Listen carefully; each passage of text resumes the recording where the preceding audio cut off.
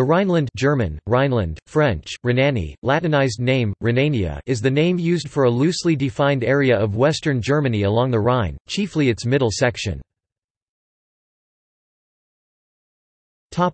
Term. Historically, the Rhinelands refers, physically speaking, to a loosely defined region embracing the land on the banks of the Rhine in Central Europe, which were settled by Ripuarian and Salian Franks and became part of Frankish Austrasia. In the High Middle Ages, numerous imperial states along the river emerged from the former stem duchy of Lotharingia, without developing any common political or cultural identity.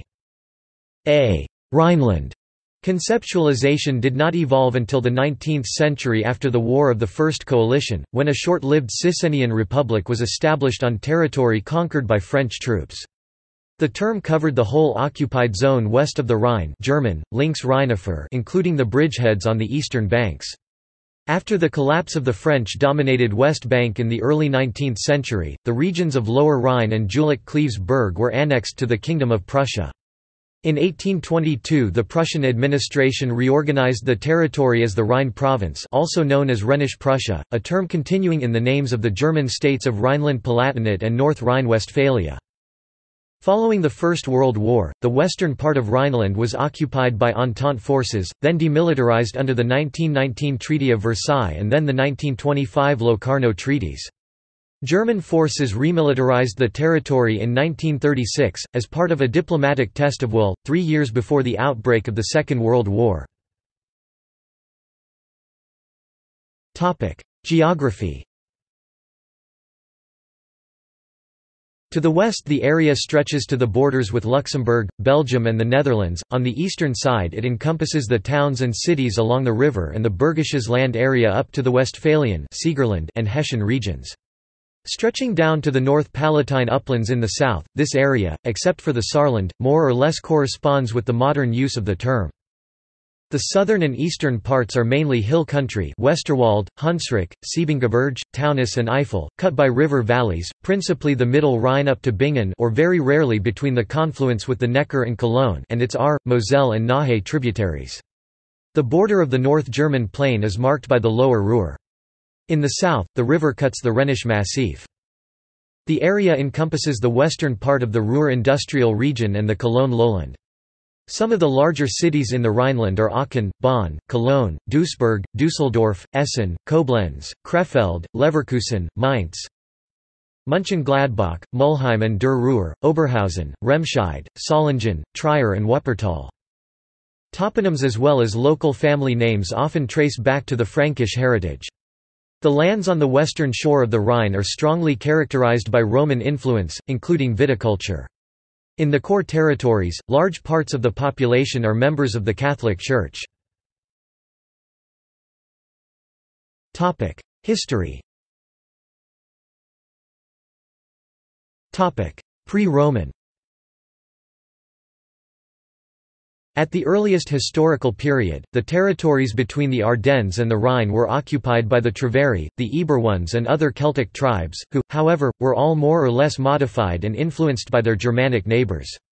On the east bank of the Rhine, between the Main and the Lahn, were the settlements of the Mattiaci, a branch of the Germanic Chatti, while farther to the north were the Usipetes and Tencteri. Roman and Frankish conquests. Julius Caesar conquered the Celtic tribes on the west bank, and Augustus established numerous fortified posts on the Rhine, but the Romans never succeeded in gaining a firm footing on the east bank. As the power of the Roman Empire declined, the Franks pushed forward along both banks of the Rhine, and by the end of the 5th century had conquered all the lands that had formerly been under Roman influence. The Frankish conquerors of the Rhenish districts were singularly little affected by the culture of the Roman provincials they subdued, and all traces of Roman civilization were submerged. By the 8th century, the Frankish dominion was firmly established in western Germania and northern Gaul. On the division of the Carolingian Empire at the Treaty of Verdun, the province to the east of the river fell to East Francia, while that to the west remained with the Kingdom of Lotharingia. Holy Roman Empire. By the time of Emperor Otto I d. 973, both banks of the Rhine had become part of the Holy Roman Empire, and in 959 the Rhenish territory was divided between the duchies of Upper Lorraine, on the Mosel, and Lower Lorraine on the Meuse. As the central power of the Holy Roman Emperor weakened, the Rhineland split up into numerous small independent principalities, each with its separate vicissitudes and special chronicles. The old Lotharingian divisions became obsolete, and while the Lower Lorraine lands were referred to as the Low Countries, the name of Lorraine became restricted to the region on the Upper Moselle that still bears it. After the imperial reform of 1512, the territory was part of the Lower Rhenish-Westphalian, Upper Rhenish, and electoral Rhenish circles. Notable Rhenish imperial states included the ecclesiastical electorates of Cologne without Westphalian possessions and Trier, the duchies of Jülich, Cleves, and Berg, forming the United Duchies of Jülich-Cleves-Berg from 1521, the county of Sponheim and numerous further imperial counties, the free imperial cities of Aachen and Cologne, in spite of its dismembered condition and the sufferings it underwent at the hands of its French neighbours in various periods of warfare, the Rhenish territory prospered greatly and stood in the foremost rank of German culture and progress. Aachen was the place of coronation of the German emperors, and the ecclesiastical principalities of the Rhine played a large role in German history. French Revolution. At the Peace of Basel in 1795, the whole of the left bank of the Rhine was taken by France. The population was about 1.6 million in numerous small states. In 1806, the Rhenish princes all joined the Confederation of the Rhine, a puppet of Napoleon. France took direct control of the Rhineland until 1814 and radically and permanently liberalized the government, society and economy. The coalition of France's enemies made repeated efforts to retake the region, but France repelled all the attempts. The French swept away centuries' worth of outmoded restrictions and introduced unprecedented levels of efficiency. The chaos and barriers in a land divided and subdivided among many different petty principalities gave way to a rational, simplified, centralized system controlled by Paris and run by Napoleon's relatives. The most important impact came from the abolition of all feudal privileges and historic taxes, the introduction of legal reforms of the Napoleonic Code, and the reorganization of the judicial and local administrative systems. The economic integration of the Rhineland with France increased prosperity, especially in industrial production, while business accelerated with the new efficiency and lowered trade barriers. The Jews were liberated from the ghetto. There was limited resistance. Most Germans welcomed the new regime, especially the urban elites, but one sour point was the hostility of the French officials toward the Roman Catholic Church, the choice of most of the residents. The reforms were permanent. Decades later, workers and peasants in the Rhineland often appealed to Jacobinism to oppose unpopular government programs, while the intelligentsia demanded the maintenance of the Napoleonic Code, which was stayed in effect for a century. Prussian influence. A Prussian influence began on a small scale in 1609 by the occupation of the Duchy of Cleves. A century later, Upper Gelders and Moers also became Prussian. The Congress of Vienna expelled the French and assigned the whole of the Lower Rhenish districts to Prussia, who left them in undisturbed possession of the liberal institutions to which they had become accustomed under the French. The Rhine province remained part of Prussia after Germany was unified in 1871. 1918 to 1945. The occupation of the Rhineland took place following the armistice with Germany of the 11th of November 1918. The occupying armies consisted of American, Belgian, British and French forces.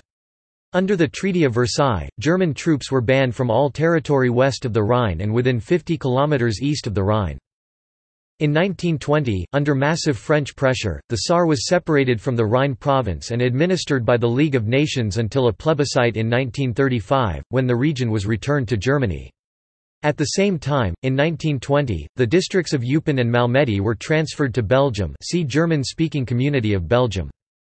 Shortly after, France completely occupied the Rhineland, strictly controlling all important industrial areas.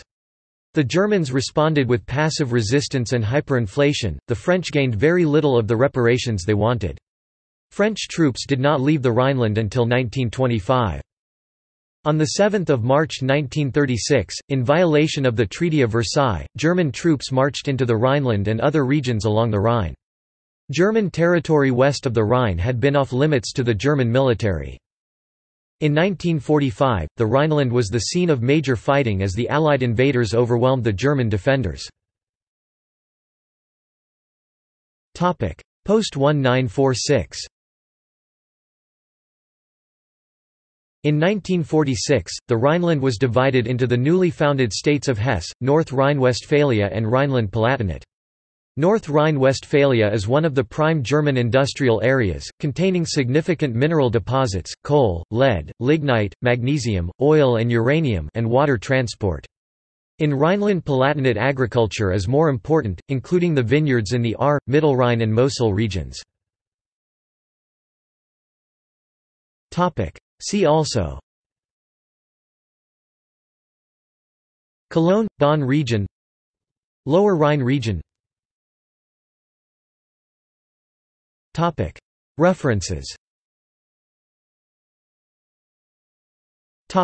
Further reading. Blanning, T.C.W. The French Revolution in Germany, Occupation and Resistance in the Rhineland 1792–1802 1983. Brophy, James M. Popular Culture and the Public Sphere in the Rhineland, 1800–1850 2010 excerpt and text search. Kohler, Peter. The Propaganda War in the Rhineland, Weimar Germany, Race and Occupation After World War I 2013 excerpt and text search. Diefendorf, Geoffrey M. Businessmen and Politics in the Rhineland, 1789–1834 1980. Emerson, J.T. Rhineland Crisis, 7 March 1936 1977. Ford, Ken, Brian, Tony 2000. The Rhineland 1945, The Last Killing Ground in the West. Oxford, Osprey. ISBN 1-85532-999-9. Marsden, Walter 1973. The Rhineland. New York, Hastings House. ISBN 0-8038-6324-1.